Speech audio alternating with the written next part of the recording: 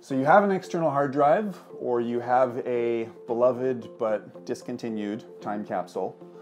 You think you're backing up, but you're not sure. I'm going to show you how to check so that you can be 100% sure and never, ever lose your data. The first place that I check when I hop on a client's machine is this little menu right here. This is the time machine menu. And when you click on it, in gray here, it'll show you some information about the backup. If this menu isn't here, you just go to the Apple menu, System Preferences, and then go to Time Machine, and click on the little checkbox here for Show Time Machine in Menu Bar. In this menu, the date and time that you see in gray here, that is when the last successful backup was, and you can trust that, because that's when your whole computer was successfully backed up most recently.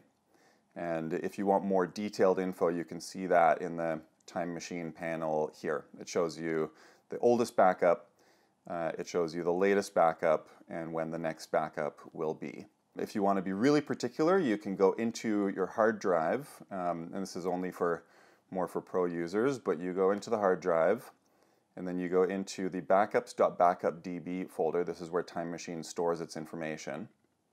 And then you go into, this is the folder that is the name of your computer that you chose.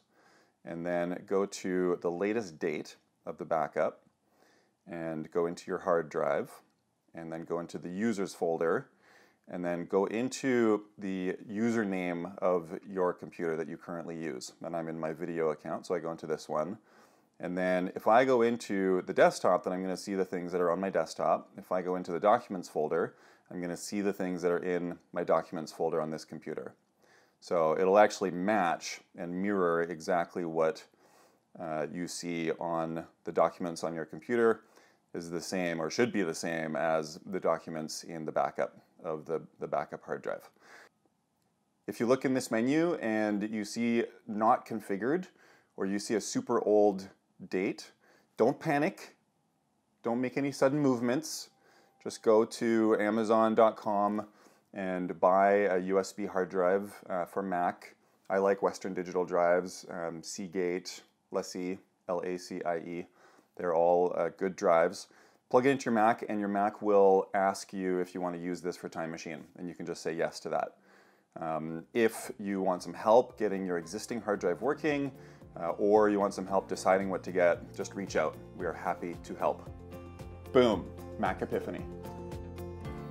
If you want someone awesome and totally not condescending to come to you and take all of your technology challenges off your mind, head to Macinhome.com, because you've got way better things to do with your time.